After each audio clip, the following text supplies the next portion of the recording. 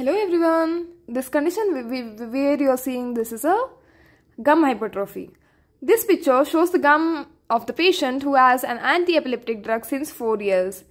Anti-epileptic drug phenytoin causes gum hypertrophy. You are remembering for phenytoin adverse effect HHHH, Hydantoin syndrome, hirsutism, gum hypertrophy and hyperglycemia and hypocalcemia. These are the adverse effects you are remembering for the phenytoin, which is an anti-epileptic drug. So identify the drug will be the phenytoin, causes gum hypertrophy, which is an anti-epileptic drug.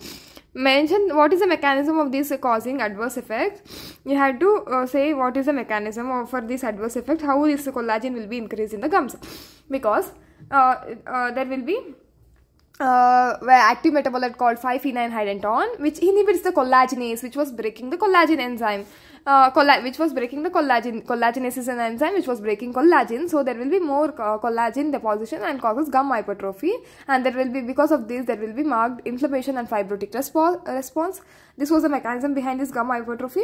And list other two adverse effects of this drug. Phenytoin other adverse effect I told all, HHHH, two metabolically related, that is hyperglycemia and hypocalcemia, and two other, hirsutism and Hydantoin syndrome. Hydantoin syndrome where you will be in the fetal condition, where if the pregnant woman is taking this phenytoin drug, the child will be born with the Hydantoin syndrome. And mention one of the other drug causing the same adverse effects in this picture.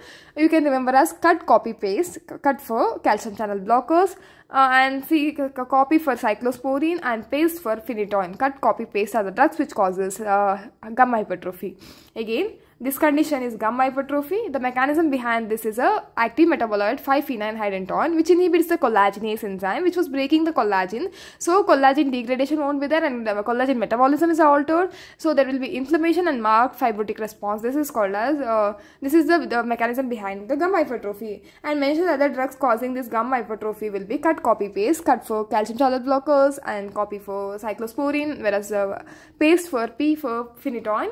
And other adverse effects of phenytoin will be HHHH, hyperglycemia, hypocalcemia, and then hirsutism and Hydantoin syndrome. These are the other adverse effects of phenytoin. If you find this video helpful, please do like, share, subscribe to my channel. If you have any suggestions, let me know in the comment section. Thank you.